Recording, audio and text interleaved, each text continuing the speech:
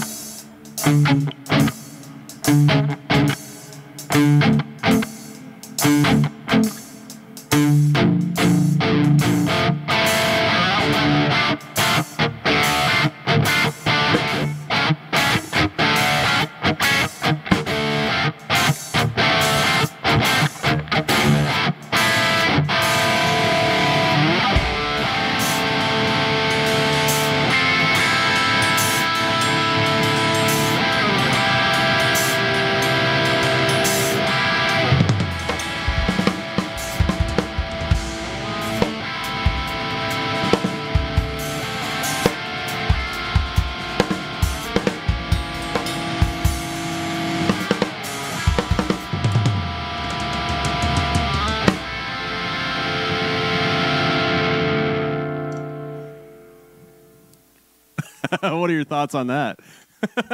Loud.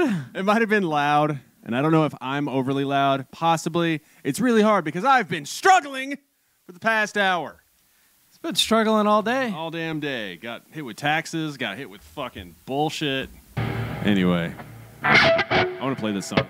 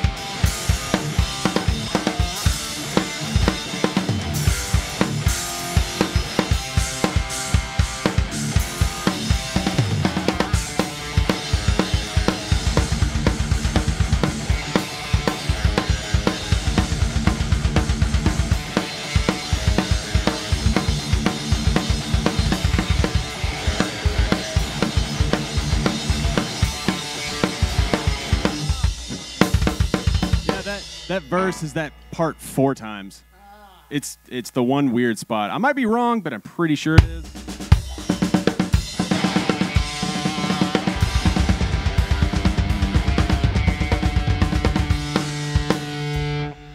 Anyways, welcome guys to our nice jazzy Avenged Sevenfold intro.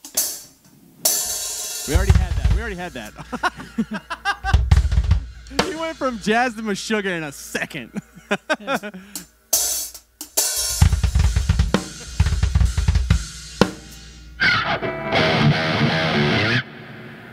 don't have low enough strings to be Meshuggah. Deep enough, anything. You need to get deeper. Can we not have that on the internet just out there? I'm only in there. I feel like your girlfriend said that to you, and that's about it. I don't have a girlfriend. Oh, I'm sorry. Your fiance. The celebration. How's things been? What have you done? You've been doing something lately. A series. A series of unfortunate events? Well, fortunate events this time. Well, 20 days of unfortunate, 1 day of fortunate. Hell yeah. What did you do?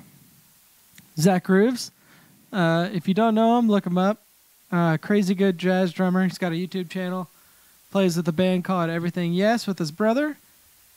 Dude is a monster on drums. In the last 19 days, I've been doing a series on my Instagram, tagging Zack Grooves until I can get a chops lesson from him. And after 19 days, we finally met, and I got my chops lesson.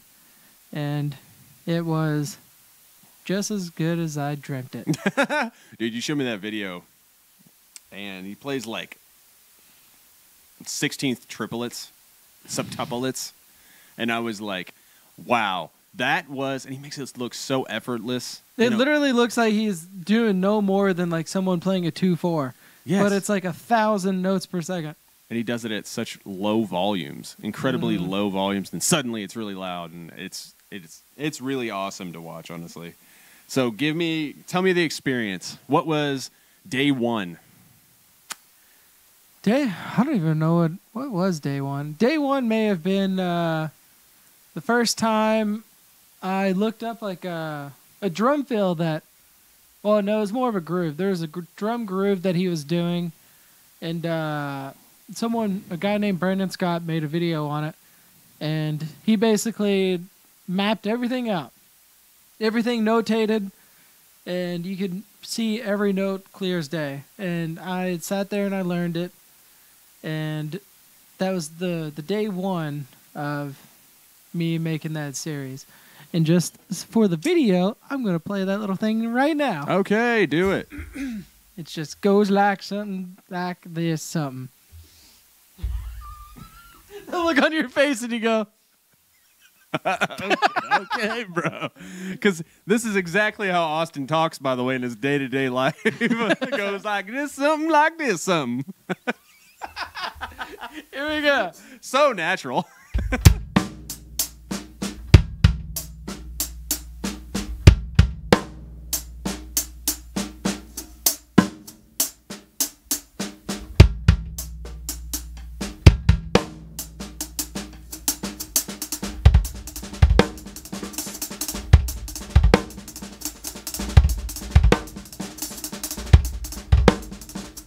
Something like that, whenever you speed it up. There you go. I like the accuracy. The accuracy is more impressive than the speed. Yeah. It's weird because with these hi-hats, it's like... Oh, the terrible hi-hats, I understand. You can lift that hi-hat up. I just have it low because I like it trashy. Not that. See? Too high. It's very fine-tuned. You wouldn't understand. That's like bargain mart sales on that fucking hi-hat stand.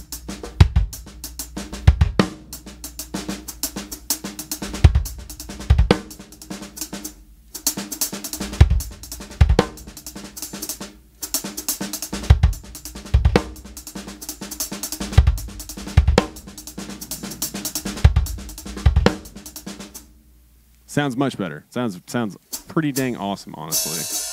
It's not going up as fast as it needs to.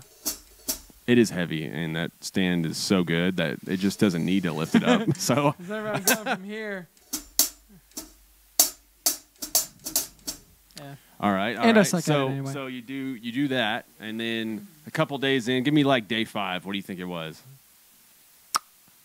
Was it random stuff? Were you covering his stuff? There's a lot of random things. There was just things that I was practicing on the internet. I think one of the earlier day ones, I think I was promoting something that I learned. I tagged it in the video. I don't remember it now. But it's just a hand pattern of like, I'll do it now. It's like right, left, bass, bass. No, never mind. I'm going to play it.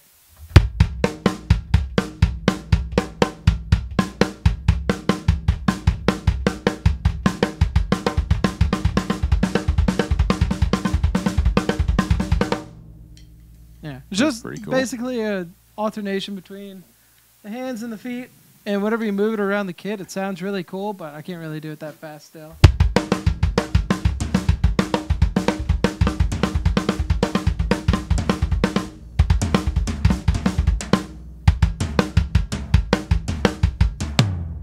I don't know, something like that. Whatever. If you can play it faster, awesome. Good for you. Good for you. I haven't practiced it enough. I don't think I've played it since that video. Well, that's a good way to practice. It's pretty impressive. So you get to day 15-ish, and then at what point did you realize he was coming into town? Coming into town. He drove 3 hours away, coming into town. Yeah. I think I always knew, like, since he promoted the tour, I think I knew. But, I mean, I didn't know if I was going to be able to go until the day of. Until the day of. Right. So the day of? So you had Yeah. no plan. So you were just you just wanted to see him live. Well, it was I get that. if I got off work early enough, I was going. If I didn't get off work early enough, I wasn't. Insane. Luckily, I got off work early enough. And you got to how many days? 19. I got all the way to 19. And he knew what day I was on, too. He watched all the videos. And apparently the whole band and his girlfriend were all watching him, too. So before you get to there, tell me how it was getting to the show, like where it was and everything like that. I want to know that. Indianapolis at Lo-Fi.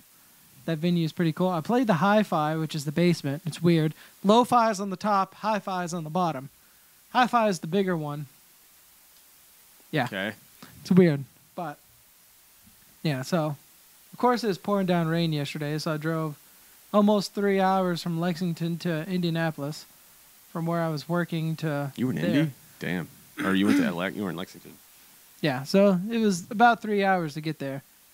But it was a place that I played before, so luckily I knew the area, I knew the venue. And, yeah, I pulled up, got inside.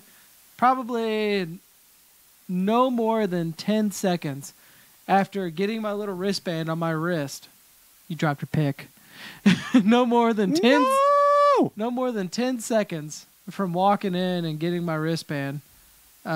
He just comes around the corner, just like, oh, hey guys. And then I was like, oh, shit. That's him right there. And yeah, I don't want to be that guy, but I kind of knew where the green room was. So I kind of started walking that way. And that's whenever he was about to go into the green room, looked to the left, and then saw me. Right. Maple interruption. She's a little limpy. She hurt herself. Yeah, I don't know what you did. She's a little bit hurt. But, so you get to the green room. Is this before they played? Yeah. So this is well before they played. From the time I walked in and did my ticket stuff, I would say I was in the building maybe 5 minutes. I was in the building maybe 5 minutes. They didn't start until, I think, 7:20. So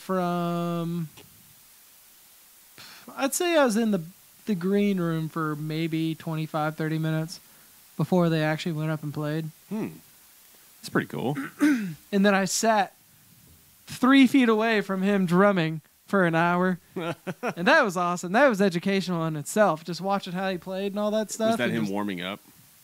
What? Was that him warming up? Yeah, he was warming up on that thing, the practice kit. Was it immensely cool?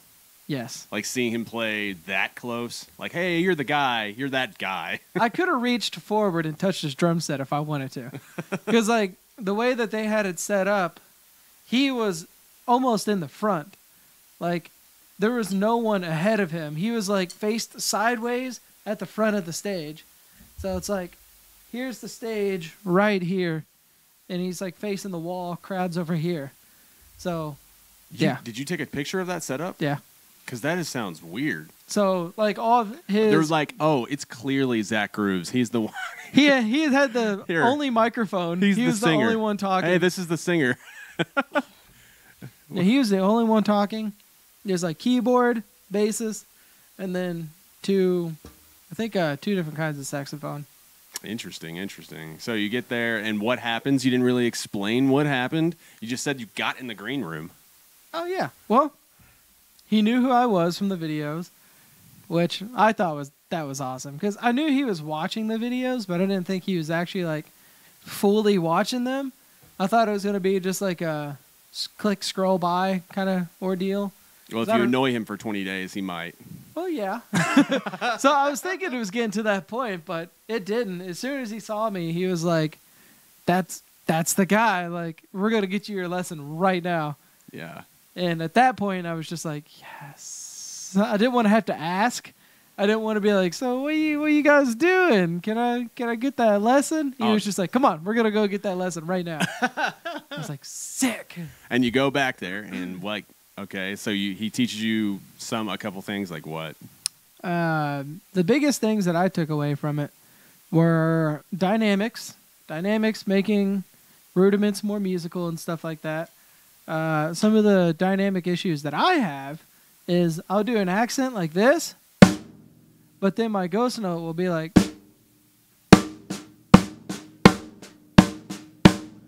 whenever you watch him play, it's literally like almost a louder loud, lower low. So Oh, so you're just wasting movement. yeah, like it's weird because it's like that volume change between those two notes. Whenever you start adding a whole bunch of notes in there, it sounds insane. It's just like just crispy and I don't know, it sounds so much smoother than what I do. That was your main takeaway from it? That and just accenting different notes. Like for my paradiddle diddles, I'd always do.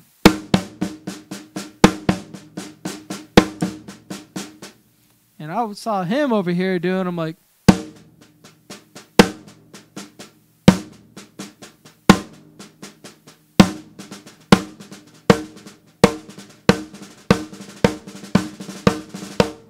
Like just something like that, and it, like yeah, it's a paradiddle diddle, but it sounds completely different. It does not sound. Yeah, Sorry. It doesn't sound like a paradiddle diddle, honestly. How I used to do it, or Oh yeah, that's way crisper. That's weird. The volume difference between it being super loud, it almost sounds like a 16th note roll with slight accents when you do it your old way. Now it sounded like substantially different. It sounded more accurate, actually. Yeah, it so sounded more accurate at a more drastic dynamic. I would say that's the biggest takeaway that I got from that was just like the accents and dynamics. Which is everything. I mean, if you were to chops lesson someone and like tell them, hey, this is probably what you need to work on. Clearly, it was that thing, and that sounded really good. It was already sounding better, and it sounded more. I don't know. It just sounded more. It sounded more. It made you sound like a better drummer, like more accurate or more not knowledgeable. I don't know how to say it. Like mature as a drummer. Like you're not overdoing it because you're not overdoing it. You're not trying to compensate for a lack of skill with volume. Yeah. That's what it is. It's like compensation. You're compensating for your lack of skill with more volume, but that just sounded like absolute control. Yeah, and that's one thing I got to practice a lot slower. If I practice that a lot slower and just really nail that in and start playing it faster, I guarantee like just playing around the kit with a paradiddle diddle is going to sound completely different. Like I'm going to elevate my skill from here to here with just light hits and hard hits. Yeah, yeah. Instead of like hits that are kind of... It sounded way different. It sounded very much different.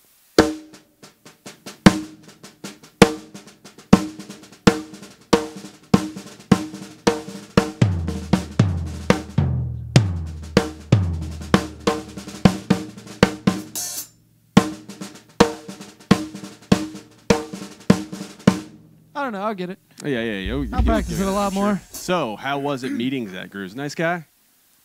Yes. When you went to go play, were you nervous? Yes.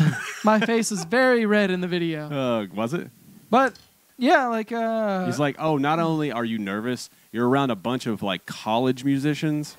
Like, that are now technically professional because they're doing it outside of college. They have some crazy talent. And these people understand music to a level that I don't. And it's nuts. But being in a room with all of them... All of them. Not just Zack Grooves. All of them. And I'm just like... On a kit. I don't know what to do. So I just started doing what I'm comfortable with. Everyone stopped looking at me. And, yeah, like I was really surprised. Like I know he's got his like... Well, I don't know. He might not have like an on-camera persona, which I think is cool because like he is just himself. And whenever I first met him, I thought there's going to be like a little bit more jokes or something like that. But no, like for the whole lesson and stuff like that, dude was really professional, really nice and trying to help me understand like everything that he was showing me and teaching me. Right. And then, of course, he did throw in a little bit of himself at the end there. How's that? Oh, the left hand. So, yeah, my left hand just isn't as good as my right. Well, just jerk off a little more with it. Like, sick. Get some workouts in, dude. What are you doing? I don't know what to tell you.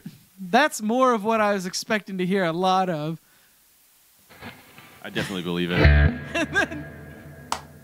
Right before they started to get out of the green room and go to the show, he had his phone with his girlfriend on video call, and he's like, "Hey, babe, one more thing before I go." And he goes, he puts the phone down there in his crotch for the video, and I'm just like, is that normal? This is the Zack Grooves that I've seen many times. Oh, it was funny. Okay. He is a talent. He's also a comedian. I didn't know.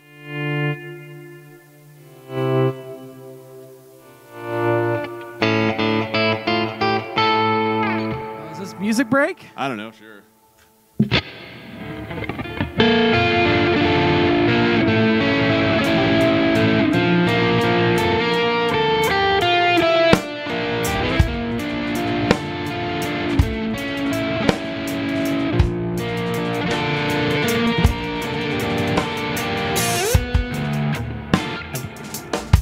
Break. Anyways. Oh, damn it. I was so excited to keep jamming that. I know. We're working on the jams. We can still write and stuff like that. Starting to write a new song. It's somewhat... This is a little bit more distorted than what I would do for this particular thing, but...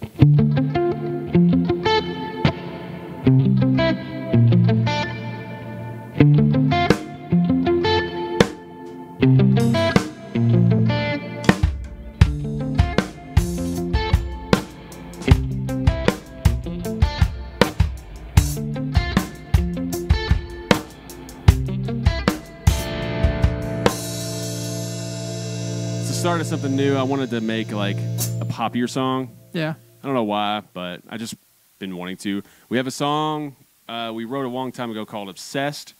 It's like a year old now. That needs to come out. It's actually not a year old yet. It'll be a year old soon, though, in like 2 months. I think we wrote it on...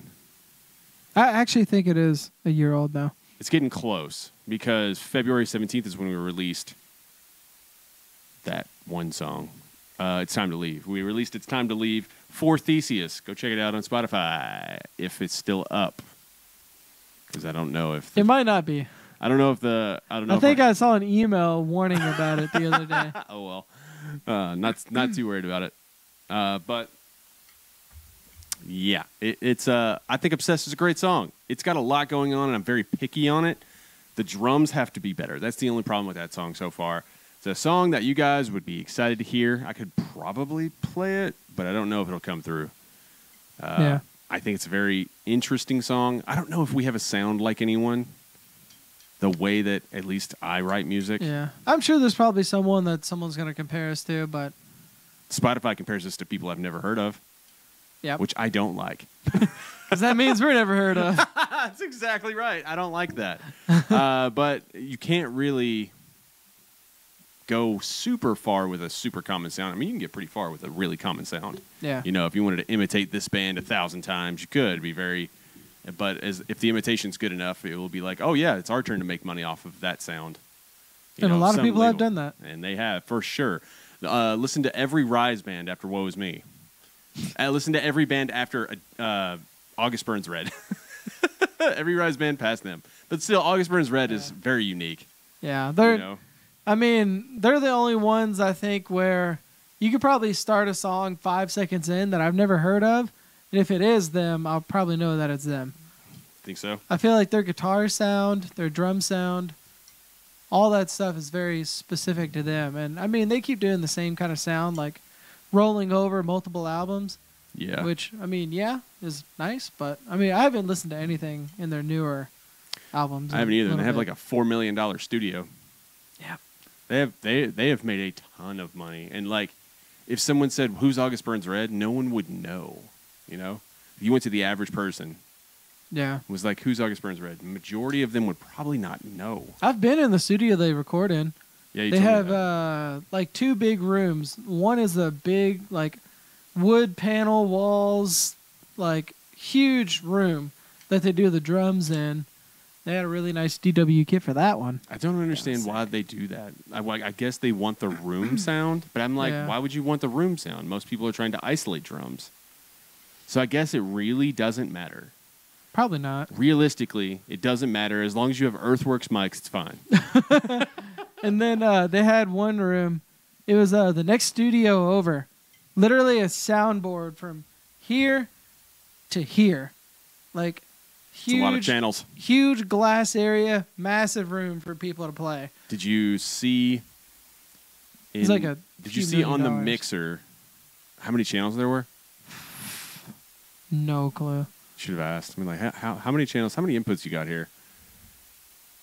I think. I just feel like cleaning that up is such a pain. Yeah. And the thing is that I want to know who in the band, if they all decided, hey, this is the studio we're recording at, do they bring producers in? They have one guy that they've worked with. I can't even remember the name of him, but he also drums for that Galactic Empire band. Oh, Did I've or heard does, whichever one. But he does that their is. mix Yeah, Grant something. in Mahara. No, not Mythbusters, Oh. but Grant McFarlane. That's the guy that does a lot of August Burns Red stuff, or has done a lot of August Burns Red stuff. That sounds Not sure about new stuff, but I'm sure they probably did. interesting. Yeah, I haven't actually listened to a lot of Data Remember. Day to remember. August Burns Red. ABR, not ADR. ADTR. ADTR. AD ADT. Shut up. Sorry. Anyways, yeah, I've been picking up music books a lot lately, like a lot. I'm trying to get to the point in which I could go out and play busking with you, which would be super fun. And I was trying to think of like, okay, what's a way we could do it to where it would be like, I can't know every song in the world, but I could know like 20 songs, 20 to 30 songs, you know? And then I want that Positive Griv live amp so bad, but I had to return it. I did. I bought it and had to return it. Had to.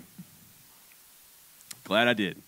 I really want it. I got a 50%, like 50%, $50 off code, and that's higher than any other kind of like thing I could really get.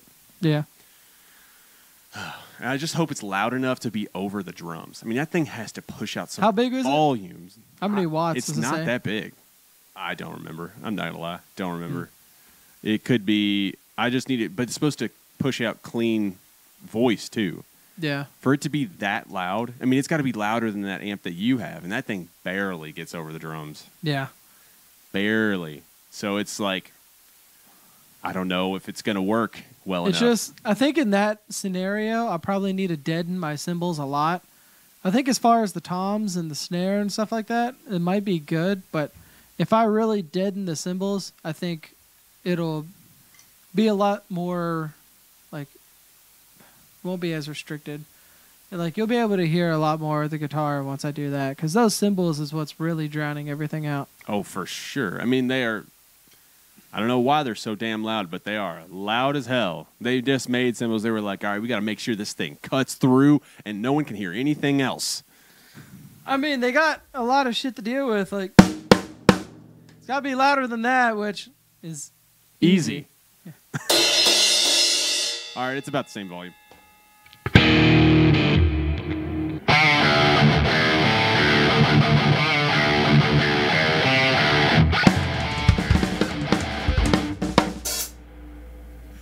What the fuck are you doing? I'm getting into a beat.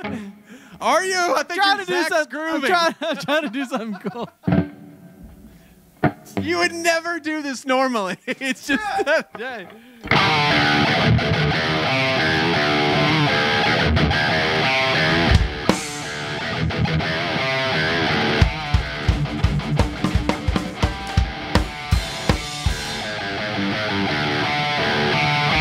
Oh my God! It sounded like. It sounded like Dirty Little Secret.